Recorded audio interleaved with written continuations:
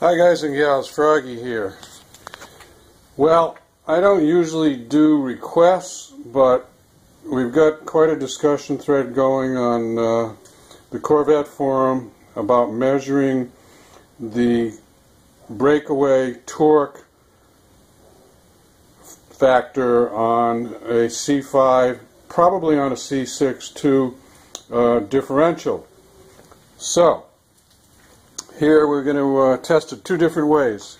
Let me show you. The car is up on, it's got one wheel up, this is down, front's down, no jack here, this one's up, down, okay? Settled. Now, I'm going to do it over again with the transmission in gear. I know I already did one once, but I'm going to do that just in case somebody comes across this video and they don't find the other video. So I'm going to do both ways on this video.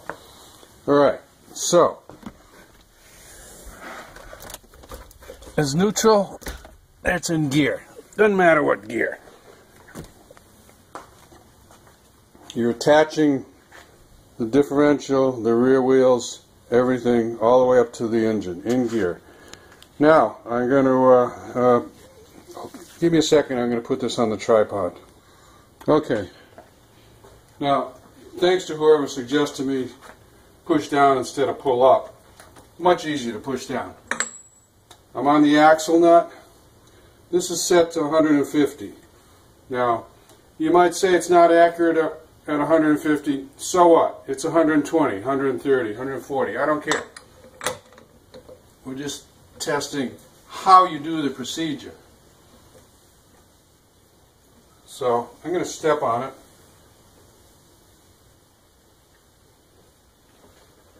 There's my click, there's my slip. I'll do it again. There, you see it slipping, you see me pushing on it, right?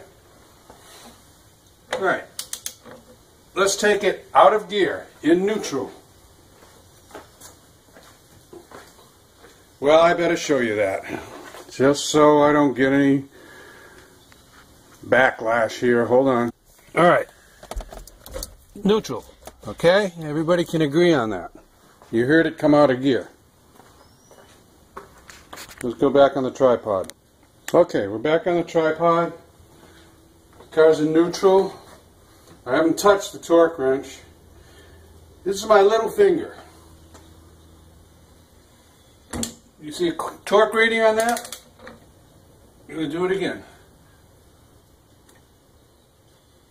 You got nothing. It just spins, okay? Spins that way, spins. So, in neutral, draw your conclusion.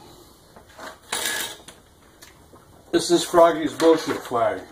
So all those guys who say they measure the breakaway torque of the differential on a C5, stick shift in neutral, I'm waving the bullshit flag. Here it is, guys.